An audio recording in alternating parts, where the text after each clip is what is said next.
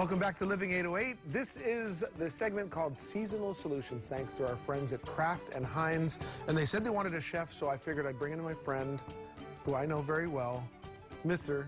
Chef Sam Choi. Hi, John. Fine. We're talking about some food here that are great for seasons, and the first season that we're talking about is the one that's coming up next, and it's obviously St. Patty's Day. Okay, good. You don't got green. I just Wait a minute.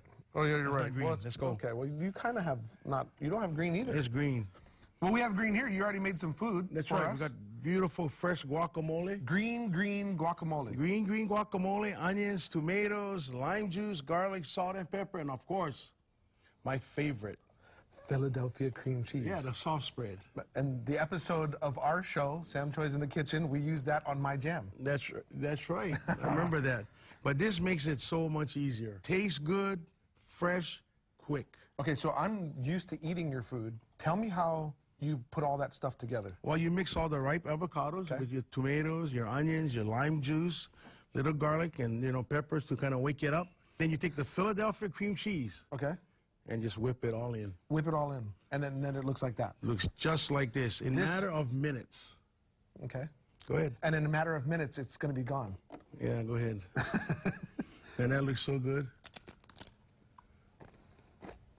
It tastes really good, too. Of course. I'm not a huge fan of avocados until they look like that. I'm a fan of a lot of things, but this is where I'm a fan at right here. Well, that's what goes Philadelphia cream cheese. Of course. But this kind of puts it all together. Okay, so you can have that, but if you don't got this, it ain't gonna happen. So you have the poo-poos and the appetizers with the green guacamole, but then you can't forget the dessert. Oh man, come on. And one, I'm a huge fan of just Cool Whip, but made like this: Jell-O chocolate pudding, Cool Whip, milk, peppermint extract, and of course green food coloring. Yeah.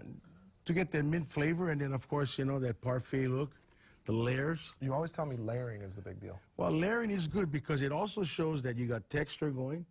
But the real nice part about it is the Cool Whip. The Cool Whip. Come on, we eat that as if that was like just dessert.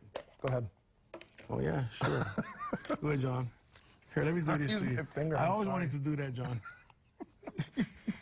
So, how long does it take to make something like this first? The making part is about as quick as layering it 1, 2, 3, 4 layers. That's it, done. Okay. Because you get the green food coloring, you put that into the Cool Whip, and then the pudding, and you just do your nice layer, and then you dip right into it. Look at this. I know. Well, I don't want to look anymore. I just want to try it. Try it with this, John. No. Okay, hold on. The Cool Whip is the key. Ooh, the peppermint is really good in there, too. Yeah. How can you go wrong with chocolate pudding, Cool Whip, and the peppermint? Well, that's the nice thing about getting these products. It takes the thinking out, and it brings the quality to the table in a matter of minutes. Right, so if you're wondering how Uncle Sam made these two delicious dishes for St. Patty's, don't forget to go to our website, k2n2.com. We have all the great Kraft and Heinz recipes for you there. We'll be right back with more on